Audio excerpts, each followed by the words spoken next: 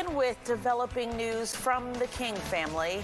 Dexter King, the youngest son of Dr. Martin Luther King Jr. and Mrs. Coretta Scott King, has died. Thanks so much for joining us today for Fox 5 News at 4. I'm Christine Spiro. News of the 62-year-old's death came this afternoon from the King Center.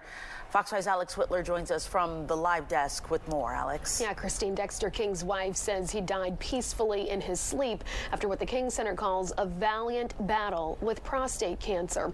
His wife of 11 years, Leah Weber King, went on to say, as with all the challenges in his life, he faced this hurdle with bravery and might. His older brother, Martin Luther King III, said in part, "The sudden shock is devastating. It's hard to have the right words at a moment like this. Please keep the entire King family in your prayers."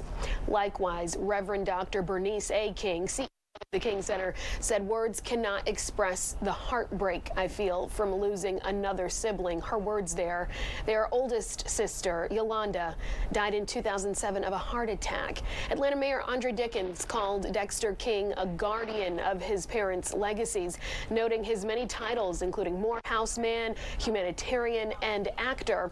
And today at City Hall, city leaders had a moment to honor the King's youngest son, who was so instrumental in the King papers being acquired by Morehouse College and being displayed, and making sure that those were available to everyone for generations to study and to pore over that and for many things. He will be missed.